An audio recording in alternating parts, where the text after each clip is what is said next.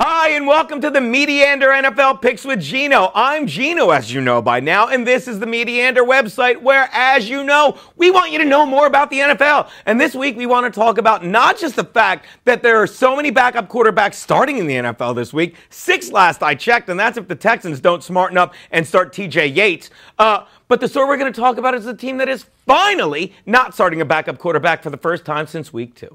That's right, fans of Big D, because your savior is back as Tony Romo and his Dallas Cowboys travel to Miami to face my girl Kitten Delight's Dolphins. And man, never has it been proven more that these are in fact his Dallas Cowboys than over the past 2 months. Now, Vegas believes this game is a pick'em, and we'll be giving you your first bit of gambling insight here. Pick'em just means pick one. Just pick the winner and we're going to give you cash. Well, I'm not going to tell you to gamble, but I'm going to tell you in this video that I have no problem picking a team, and it is going to be the Cowboys. Because bringing back Tony Romo, this is how good he is, changes the face of the entire team. We already talked about how when you don't have a quarterback that knows your system, the system collapses, and that is what we saw in the past week. Never was it more obvious than last week when a frustrated Dez Bryant boiled over off the field and then brought his apathy to the game Sunday against the Bucs when he refused to try and catch that game-winning TD on the last play. And what did he do? What he's been doing the past month. Instead of trying to play football, he just started bitching at the refs, asking for a penalty. The refs didn't bite. But you know who did? The Cowboys for the 7th straight week,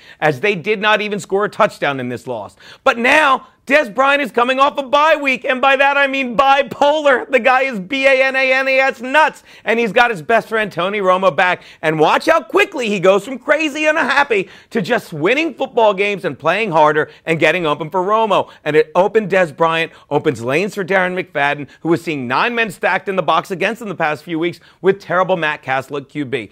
Tony Romo is the straw that stirs the Cowboys' drink, as they say. And anyone that thinks the Dolphins have a chance in this game needs to put down their drinks, because the Dolphins are not as good a team as Dallas with Tony Romo. Because one player like Romo makes the Cowboys better at every position. They're better at quarterback, he's better than Tannehill. They're better at wide receiver, he's better than...